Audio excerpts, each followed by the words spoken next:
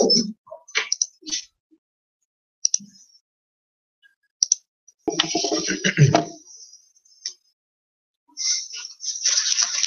afternoon and welcome to the St. Croix River Association's Water Resource Committee's Water Forum. My name is Don Hansen, and we are privileged this morning and this afternoon to have Byron Karns, a biologist from the National Park Service.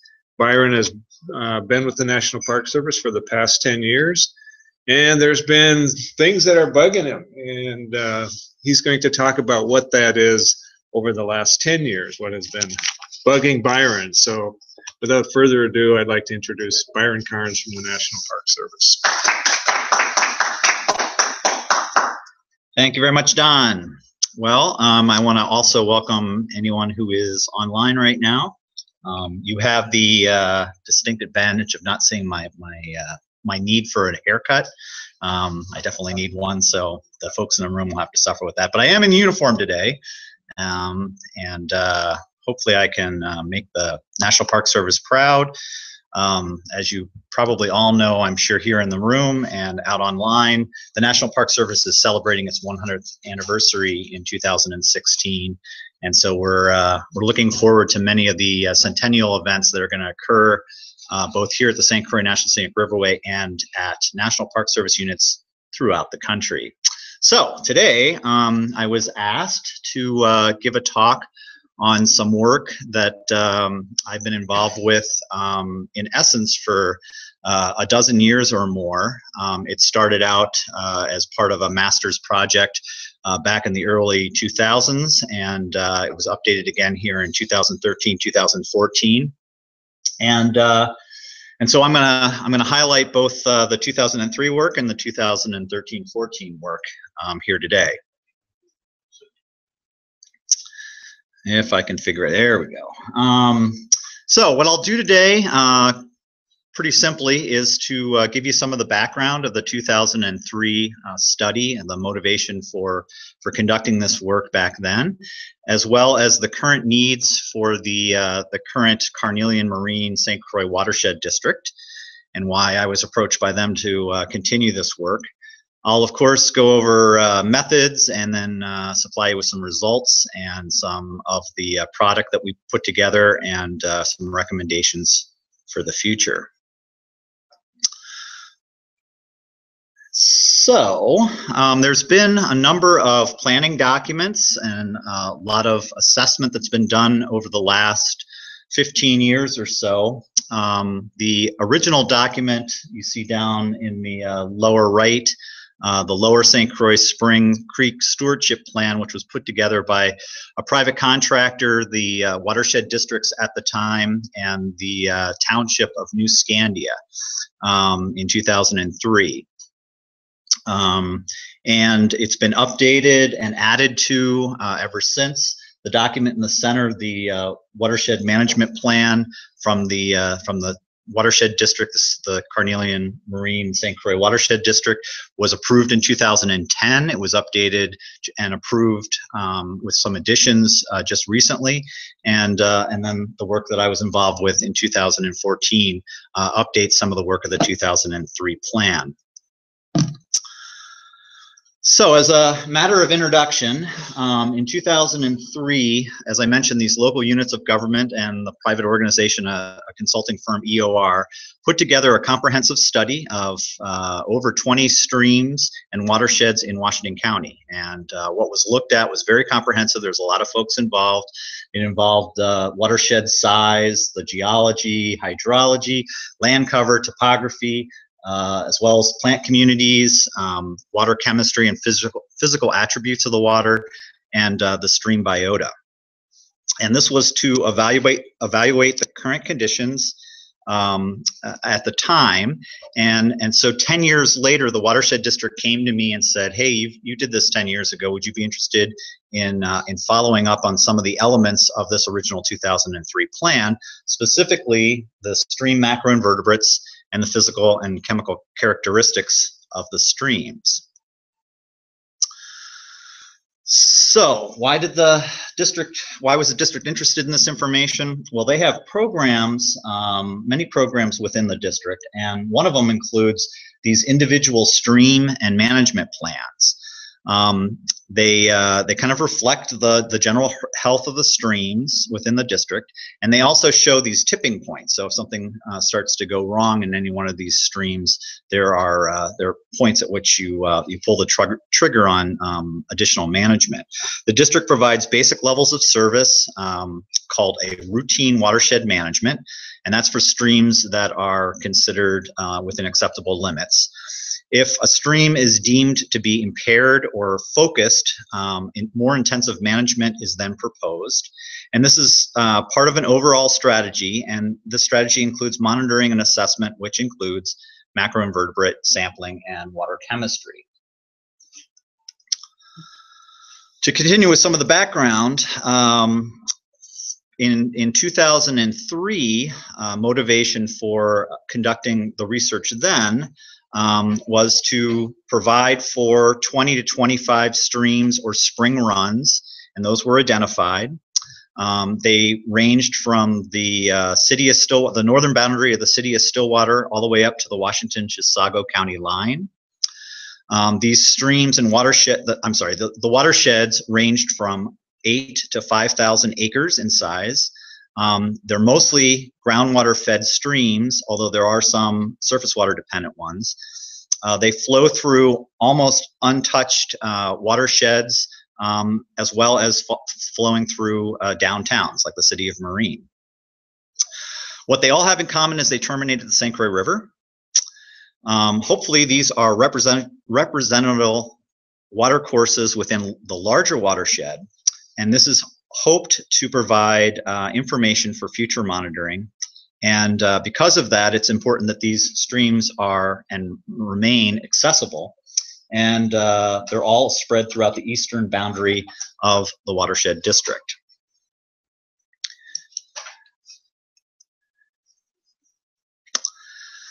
So using this 2003 EOR study as a foundation document, the Watershed District applied principles that I've just discussed, along with comprehensive baseline data that was acquired for each of these smaller watersheds to create assessments found in their 2010 management plan.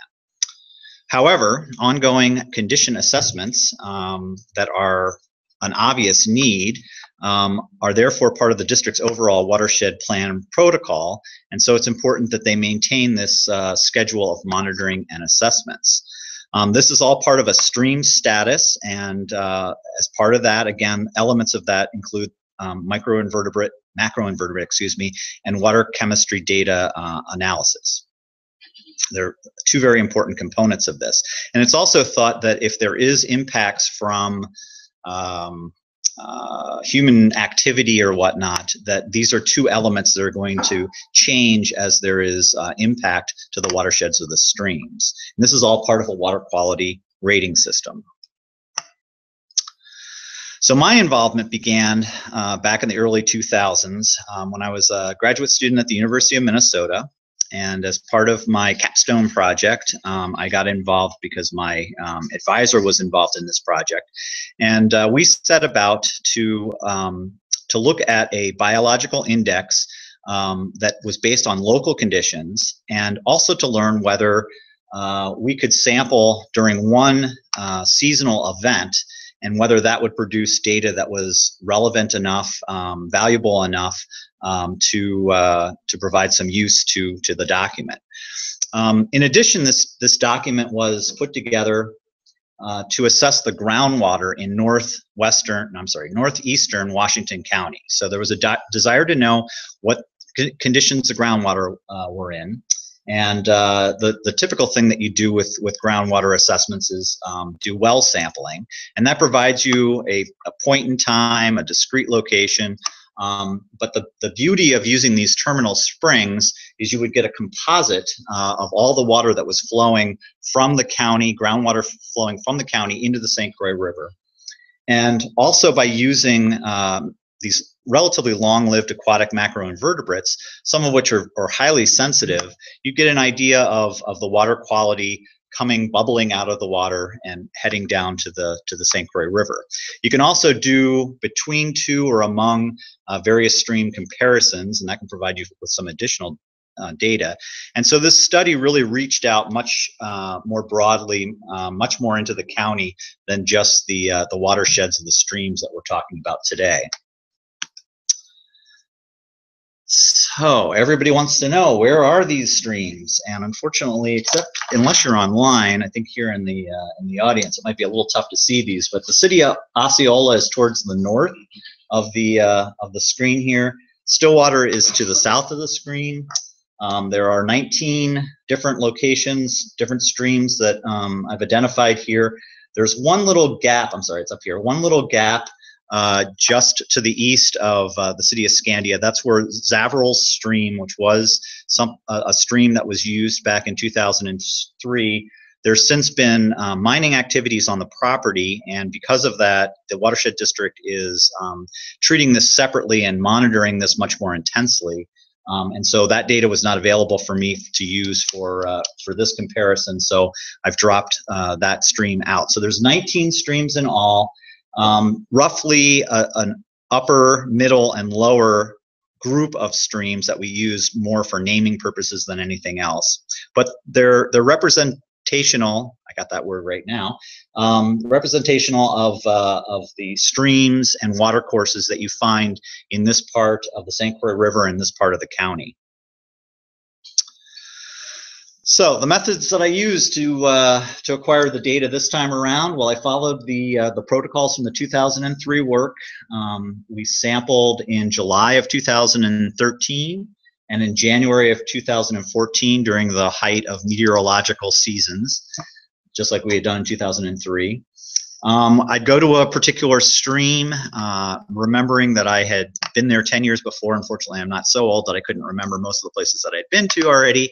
So I'd pick out the place where we had been, generally speaking, made sure that the pool that I looked at was the first pool above any high water influence from the St. Croix River.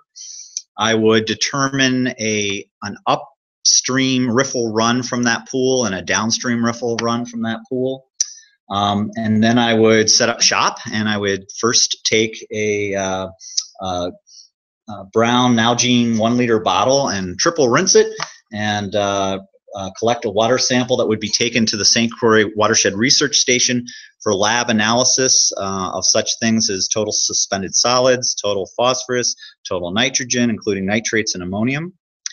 And then I would take some in-stream readings with my handy-dandy little gadgets to determine flow, pH, temperature, dissolved oxygen, total dissolved solids, and conductivity.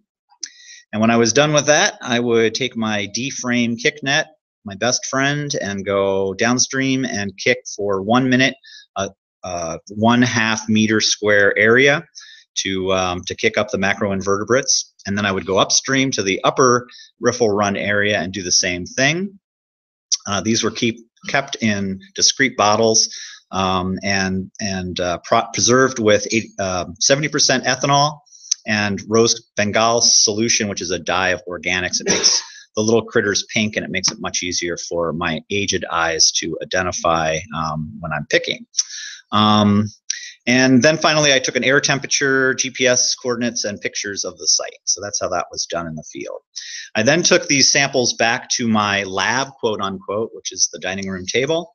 And we started picking the samples for up to 2 hours. And if it took that long, at 1 hour and 50 minutes, you would start looking for any large or unusual insects before you would finish at 2 hours. And I should say that it was my daughter that did most of this work, and she got to be very good at this at the end.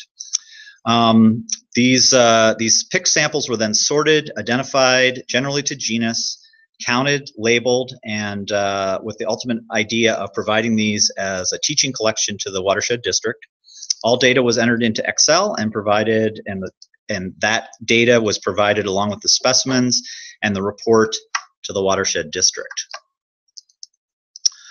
So what did we find out? Well, first of all, we found over 17,000 macroinvertebrates during the course of this study. They were all picked, as we said, collected, picked, sorted, identified, and labeled from the 2 sampling events.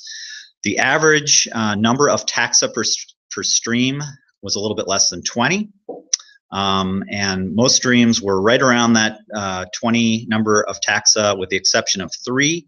Silver Creek had quite a stream richness at 28 taxa, whereas, and Silver Creek, I should mention, is just north of the city of Stillwater. Swedish Flag is just north of the city of Marine-St. Croix, and they had 15 taxa there. Highway 95, which again is down close to Stillwater, had 12 taxa. We also identified sensitive taxa, which is a very common thing when you're doing this kind of work. You look at mayfly, the percentage of mayflies, stoneflies, caddisflies in your sampling, and you also will identify the dominant taxa, and this can all be then worked into your data. The spoiler alert here is that this information seemed to be fairly close to what we found in 2003 for almost all the streams. We also then used an index of biological integrity, which I'm going to explain a little bit more of in a minute. And of the 19 sites that we looked at and compared from 2003 to 2014, 16 of these sites had very little movement, either up or down. In fact, 5 of the sites had a slightly higher or better index rating in 2014 than they had previously. There were a couple of streams, campsite number 2, which is on National Park Service property, pretty close to Randy's house, actually. That one had slightly lower assessments, along with Willow Brook, which is found within Croix side, which is a residential area. Those 2 streams were identified as being slightly more impacted this time around. The one concerning bit of information was this Judd Street stream, which is in the city of Marine, which went from an excellent index rating to a fair index rating.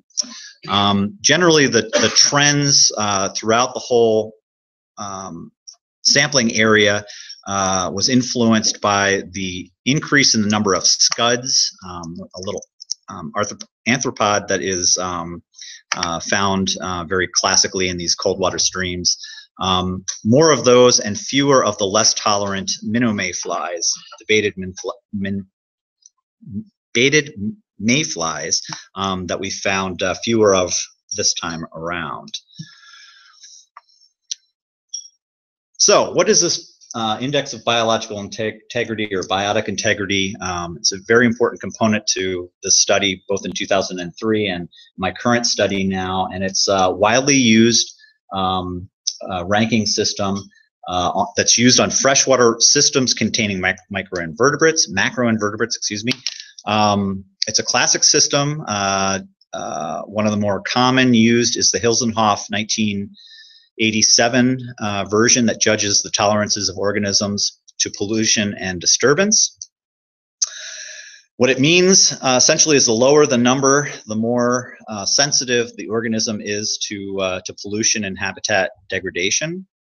It provides a way to compare and contrast biological data. It does have a couple of downsides. A lot of these indexes use families at the family level of taxa, and oftentimes a species or a genus that is more or less sensitive can really drive the scoring when you're looking at the whole family. And the species tolerance, this is something that always bothered me when I was doing this work in 2003, and something that I wanted to get more of a handle on. The tolerance levels for these organisms are based by reading several pieces in the literature, but they can be driven very much by where the research has been done. So in other words, if you find a particular organism that's got a tolerance ranking of a 6 in Ohio, it might be a 4 in Idaho, it might be a 2 in Georgia, it might be a 7 or a 3 in Wisconsin. And that might be somewhat useful if you are in Wisconsin. It may not be very useful if you're finding these insects down in Arizona. So the point of this is that regionally developed indexes or tolerance levels need to be developed across the country. But because this was what was used back in 2003, I used it again in 2014 for my analysis. No stream, I should point this out, no stream, I hope you can read that, no stream was found to be, to have an index score higher than 5.8, which is just into the fairly poor category, and that was just the one stream. Most were good to excellent. That's 15 of the 19 streams were good to excellent, with 3 of them being considered fair. And as mentioned, only 3 streams changed more than one of the categories that you see shown here in this table. So as far as the chemistry that we discovered when doing our sampling, first of all, the total suspended solids, always very tricky with these small cold water streams. There were 5 streams that were found to be higher than the 10 milligrams per liter threshold for trout streams that's considered in Minnesota. None was higher than 30 milligrams per liter. But in talking with some of my PCA friends about these guidelines, they indicate that this is a 90% compliance threshold, which means that 10% of the time you could still exceed that level of suspended solids and still meet the guidelines for a trout stream in Minnesota. So it points to the fact that going out and just sampling one time during the middle of the summertime, it informs some information, but it's a good idea to have these samplings done on a more regular basis. Back in 2003, total phosphorus was negatively correlated with species richness, and so we analyzed for this as well, and we found one stream in particular that was very troubling, and that was Judd Street, that had a very high level of total phosphorus at the sampling period in July of 2013. There were only 3 other streams that were even just above the drinking water reservoir standards for total phosphorus. So that indicates that most of these streams are well below the point of needing to really worry about them for total phosphorus. There were 4 streams that had higher than what would be considered average for nitrogen. Nitrates were what drove that, and yet all those sites were not all that much higher. So that's just giving you an idea quickly of the table, and this table is found in the 2014 report. Of the physical characteristics or attributes that I measured, such as pH, conductivity, total dissolved solids, and dissolved oxygen, these were all within the acceptable limits for cold water streams. As I mentioned earlier, there were 3 heavily surface water influenced streams: Marine Landing, which is in on St. Croix, Judd Street, which again is in Marine, and then Highway 95, which is down by Stillwater. These 3 streams experienced extremely low flows during the summer sampling. In fact, I think that at Highway 95, I couldn't even figure out what the flows were. It was just a trickle. And so that's something of some concern. That's obviously going to reduce the availability of habitat for your macroinvertebrates. Judd Street, Marine, Gilbertson's, which is Log House Landing in Scandia, and Mill Stream showed some fairly pronounced swings in temperature from summer to winter, which can be a little bit concerning. And Judd Street in particular, the summer thresholds were very, very high, beyond what a trout stream would hold. And I had to crack through a lot of ice in order to take any sampling in the wintertime. So it's very apparent that that is surface water dominated. So what does this all mean? Well, as monitoring plans are developed and used for these streams, it's important to use the baseline data that was acquired back in 2003, 2002, use the data that was updated in 2013 and 14, and to begin to look at fine-tuning the IBI, this index, for local use. And I still think it's important to understand the tolerances of these organisms. That's well outside the scope of this project. But I think that that's an important tool to be used down the line. I think it shows that winter-only sampling can be useful for this kind of work. But it also points to, this was again outside the scope of the work that we were doing here, but I'd like to go back and do some more analysis of some of the data to see if we can tease out some more, essentially the upshot is that most of these streams did not appear, except for maybe an exception here or there, did not appear to be impacted greatly over the course of the 10-12 years. So that's the take-home message, that the streams are still in pretty good shape. They haven't changed much from where they were 10 or 12 years ago. That's simply put. But there's a lot more nuances to this, and the data that we have here will allow us to kind of tease out some of that stuff if that's something that people are interested in or folks are interested in. And what I suggested for the future is, because of what was found this time around, probably looking at 2, 3, 4 streams for a regular sampling every 2 or 3 years, maybe add some streams intermittently into that schedule, and then redo the whole study again in 2024 if it's possible, would be the way I would go to monitor over time. And something else to point out when talking about this index, this is some midge, non-biting midge or chironomid data that was put together by my advisor back in 2003, and it shows that this is all one family of organisms, but there's many different tribes or subfamilies that can be much more abundant than others. Some are very intolerant to pollution, some are extremely tolerant of pollution, and so knowing the subtleties of a group of organisms can be very important when it comes to using them as these valuable tools in assessing water quality. So this was a slide that I specifically made unreadable to the folks here in the room, because I wanted to make just a quick point that I think that if organizations have limited time or resources, but they still want to monitor and assess their water systems, using a one-time, wintertime sampling event and trying to determine I don't know why I can't say that word, streams that will be very good markers for the entire watershed district for this example here, I think is very important. It's not feasible to go out and survey 19, 20, 30 streams every year or 2 or 3 or 4, but you can go back if you know which streams are most likely to be impacted. And as a point of example, Gilbertson's Creek runs right next to a proposed change in a landing. They're thinking about upgrading a landing and doing some significant work to it. Well, that would be a stream that fortunately we have some background data on. That's the great thing. We have 2 times now some good data related to that.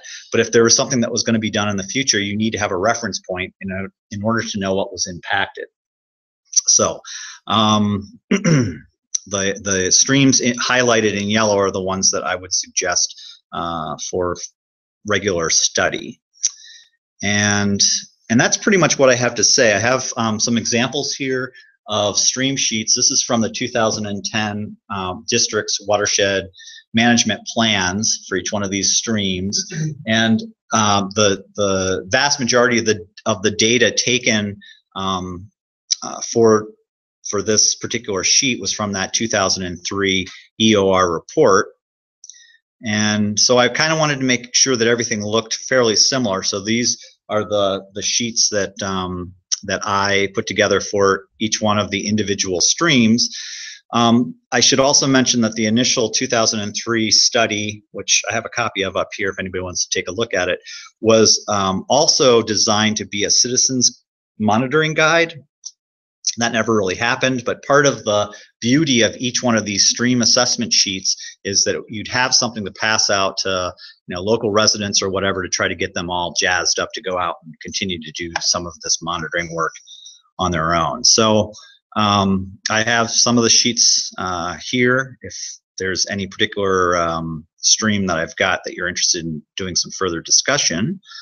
But I think that unless I can think of anything else, I'll just provide some acknowledgments, and I think it's a good homage to always put your advisor up on the screen. And I'd like to thank these people. And if anybody has any questions or whatnot, the 2014 plan that I worked on is available from the Watershed District. It's online, and that is the information above. So I will be more than happy to take any questions at this point. Yes, sir. You mentioned quite a bit about the Judd Street. I did. And the difference between the 2003 and 2014. It sounds like it went downhill during yes. that time. Do you have theories about what's going on? Well, one of the things that was done during the 2003 data analysis is comparison of streams, and there were discovered that 3 of the streams were highly influenced by surface water. So Judd Street is one of those surface water dominated streams, and so things that happen, there's a wetland right behind it, and anything that would happen there could influence this. It could have been just the luck of when I did the sampling, I suppose, but my suspicions is that something has occurred in the city that has changed hydrologically or whatever, and that's influenced. Where is Judd Street? It's south of town. If you're from the Brookside and you're going south on that, it's really close to where the Eagle's Nest is, which everybody seems to know in Marine. Follow-up question on that. How did the Watershed District use your information? Well, they've put it online here, so I should probably be repeating these questions. So there was a question about Judd Street and what I thought might have been the causes of some of the problems, and I think it's a surface water dominated stream, so that could play a lot into it. And how is the Watershed District using this information? Again, one of the motivators for doing the follow-up survey study work in 2013 was this anticipation of adding on to or updating their 2010 plan, if I'm making any sense whatsoever. So he wanted to have the administrator and the district managers were interested in having this information in order to use that as part of the updates for their plan, for their guiding document, their watershed management plan document. So I'm hoping that's what that's what they're using it for. Mm-hmm. Where's the highway 95? So Highway 95 is right in the ravine as you're coming around the corner, right before you get to the boom sites, the Wayside Rest and all that kind of stuff. And I should point out, and I didn't really have the time here to go into all of these streams individually as much as I love them, and I could wax poetic for a long time about each one of the streams and the good things and bad things about each one of them. But that's in the report for the most part. But this 95 ravine back in 2003 was an outflow for big carnelian, I think. So when there was, and that's a lake that I believe is, or at least at the time, could be, that was impounded to a point where they could raise or lower the level. So I'm getting some head nods indicating that that's true. So there were times where we would go out and sample, and it was almost like a movie where it would just be a trickle coming over. There's a nice little waterfall that's right by the highway, and all of a sudden the water would just rush over this, and you'd have to scamper to get out of the way. Get to see flooding or a dam break. So that was pretty interesting stuff. But that kind of flashiness does not bode well for an insect living in this system. So. And now that they're not using it as an outflow anymore, there isn't much in the way of groundwater input, I guess, and so that's why the flows, especially during the summertime, are so little. So, any other questions? Just in general, sure. The macroinvertebrate sampling was kind of a push by, I think, was it DNR or PCA back at that time. They had volunteers doing it, and I was doing it on sunrise work. Mm-hmm. I was curious how that was ever used. Macroinvertebrate sampling in general? Well, it's part of the protocols, especially for the PCA. And I think the Minnesota Pollution Control Agency is doing a marvelous job They've identified a protocol now for assessing the health of something like 80 plus watersheds in the state of Minnesota, and this is all part of their monitoring. And they're working through every watershed to gather baseline information, and then their plan is to go back every 10 years and reassess this stuff. So the beauty of getting work like that done is it gives you something to compare 10 years later. So it's really a very valuable tool. And like I said, the nice thing about these insects is some of them will live in the water for a year, sometimes longer than that, and so they have to deal with the things that are coming at them over that time period. And unlike just dipping down and getting a sample on a particular day, you're essentially getting a sample that lasted a whole year while the organisms are in the water. So, any other questions? Well, thank you very much. Thank you, Byron. That concludes our Water Resource Forum for today. Please refer to our St. Croix River Association website for upcoming speakers and upcoming water resource forums. Thank you.